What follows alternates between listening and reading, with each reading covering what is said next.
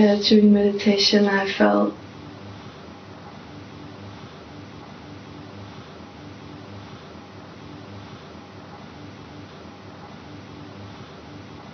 all the time I feel I am in this soft ocean, and especially where everything, but also the physical sensations merge into this, and I can feel the wind. It's really soft, and it's love. And during meditation I felt this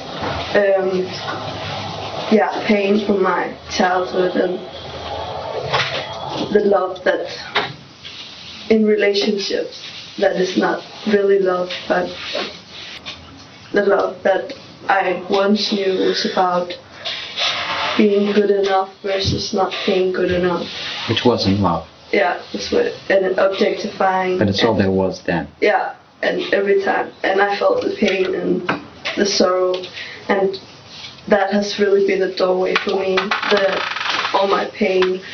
If pain is the doorway. Yeah, into the heart. If that has opened my heart, and every time pain comes up from my past, it cracks and cracks and cracks. So the pain is refining into the love that is not an objectified, but that is reality, and that is what everything is, and that is what everything.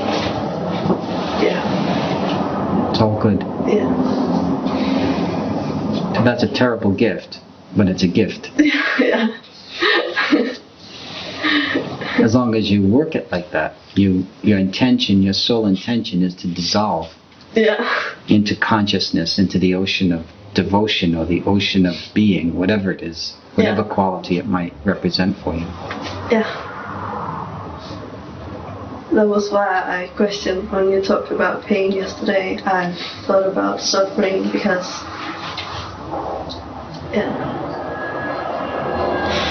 if I avoid suffering, No, that's a lie. That would be a lie. Yeah. Keep suffering. But if I keep suffering, I keep going. Loving. Let it just burn up to ash at some point.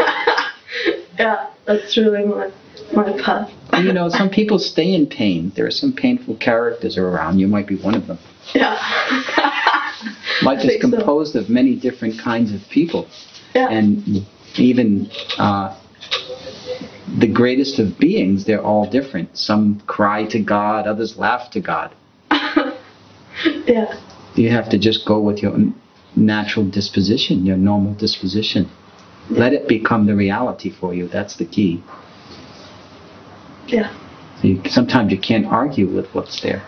You wish things were different. You wish you had a more sane working base. Yeah. It would be so ideal, but all you have is what is. Yeah. I'm like, when is the suffering? When does it end? But you'll know greater love because the contrast against your torment will be exquisite. Yeah. That's what I feel. That's what I experience. That's why You'll know an incredible joy. Yeah. It's like a desert that's really, really dry.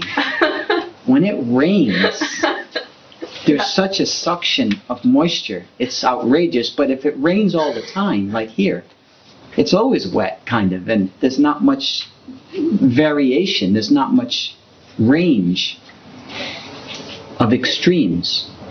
So the devotional path is more about the appreciation of extremes. Yeah. That's me in a nutshell. It's just extreme, but as long as it goes into one ocean or the other, you don't want to get caught even in the subtle with this sort of disposition, because everything is just a bit too delicate. Yeah. It's a problem. No, it's just okay. Kidding. No problem. Yeah, it's no problem. Some of us are like that. Yeah. Very sensitive, ultra sensitive. Yeah. To the slightest chord, the slightest sound could upset you. Or the sudden movement of something could cause ecstasy, like that. Yeah. So you take the whole thing, you have to take the whole picture. Yeah. Hang out with like-minded souls, if you can. Yeah. That's where you have to get some nourishment. You have to learn to trust people again. Mm. Because when people hurt you, you tend to form a phobia against people, and therefore you retract constantly into your subjectivity, where you find your home and your method of transcendence. Both. It's your salvation. Your pain is your salvation. But then later on, as you mature, you can learn to trust again. Delicately, slowly. Yeah.